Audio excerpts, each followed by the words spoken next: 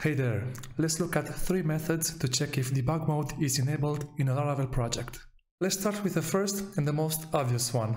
Open the .env file and check the app-debug variable. In my case, it's false. If you choose to change the value to true,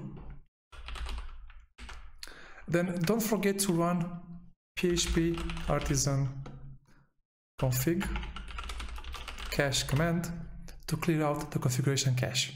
Now let's switch to a more programmatic way of checking if debug mode is enabled.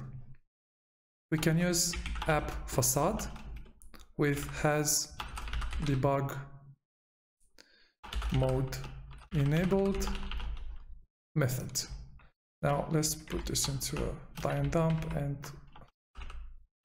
see what value we are getting. Alright, switch to browser, switch to page, and as you can see, in my case, debug mode is enabled. So, in a similar fashion, we can use the app helper instead. So, we have app has debug mode enabled, is still the same method. So, let's check if this one works as well. Refresh the page, and yeah, it does. And last but not least, we can use the config helper function to see if the debug mode is enabled. So we have config and app.debug.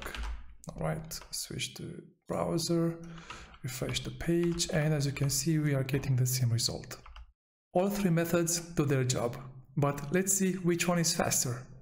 Let's open the browser, refresh the page, and as you can see, the config helper is slightly bit faster than the app helper, while the AppFacade obviously is a bit slower.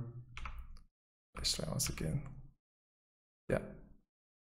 Alright guys, that was it. I hope you enjoyed the video and stick around this channel because I will post more zero-cost tutorials like this one.